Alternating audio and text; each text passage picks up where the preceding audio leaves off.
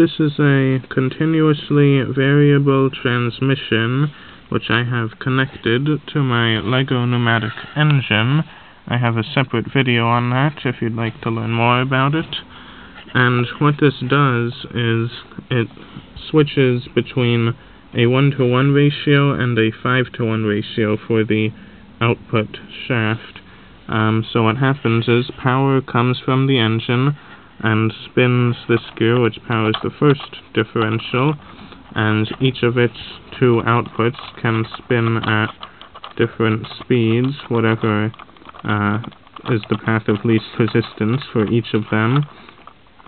And so we can see that on the right side of the differential it's connected to a gear of the same size for a 1-to-1 ratio, and on the left side it's a 5-to-1 ratio, because this is an 8-tooth gear and this is a 40-tooth gear.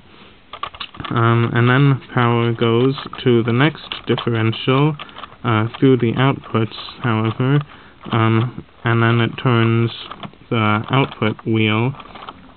So if we try to stop this side from turning, then only the right side will turn, and that gives a 1-to-1 ratio. But if we try to stop this side from turning, then it turns the left side, which is a 5-to-1 ratio. So while this is spinning from the engine, if we try to stop this shaft from turning with the wheel on it, then the right side will slow down until it comes to a stop, and only the left side will be turning, giving a 5-to-1 ratio. And since each side is able to turn simultaneously, even though at the extreme ends one will completely stop, it's able to switch from any ratio between 1-to-1 and 1-to-5. So I'll turn on the engine.